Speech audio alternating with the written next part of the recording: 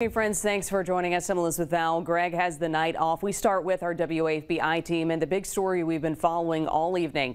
4 Baton Rouge police officers will have their day in court following criminal charges from a special grand jury. Among them, a former deputy chief who was once the #2 officer in the department. Here's lead investigator Scotty Hunter.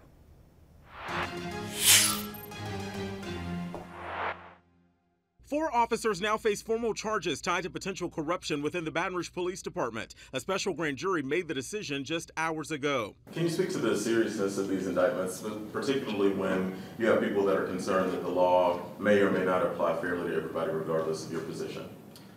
Yeah, well, as I said, these people, some more than others because of how long they've been in the business, have been around all of us and in really high positions and made a lot of really valuable cases here in Baton Rouge and have been outstanding officers. But despite that, if you do something wrong and it violates the law and the evidence is there, then we have a job to do as well. Former Deputy Chief Troy Lawrence Sr. and officers Todd Thomas, Doug Schutz, and Martell Jackson all face charges related to malfeasance in office and obstruction of justice after being accused of beating a man in their custody inside of a bathroom at BRPD's 1st District. A 5th officer, Jesse Barcelona, was cleared in the case. In these internal documents related to the case, Officer Jackson blew the whistle on the alleged actions, saying officers beat that man in their custody, then worked together to get rid of the body camera that captured the beating and hide the evidence. This is not an indictment on the Baton Rouge Police Department. It is what happened on this night 4 years ago.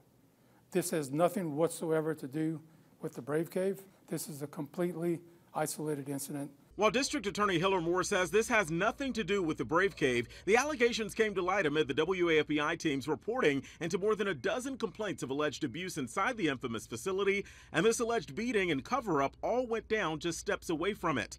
Moore says the decision comes after the special grand jury was convened and spent more than a month weighing the case. He says they brought in outside prosecutors to handle it and ensure everything was above board. And I needed someone that was going to devote their entire time, every day, for the last several months to this case to make sure we got it right for all involved. One of the officers could face a maximum of 25 years behind bars if convicted, but it's possible none of the officers will face time in prison as their criminal cases move forward.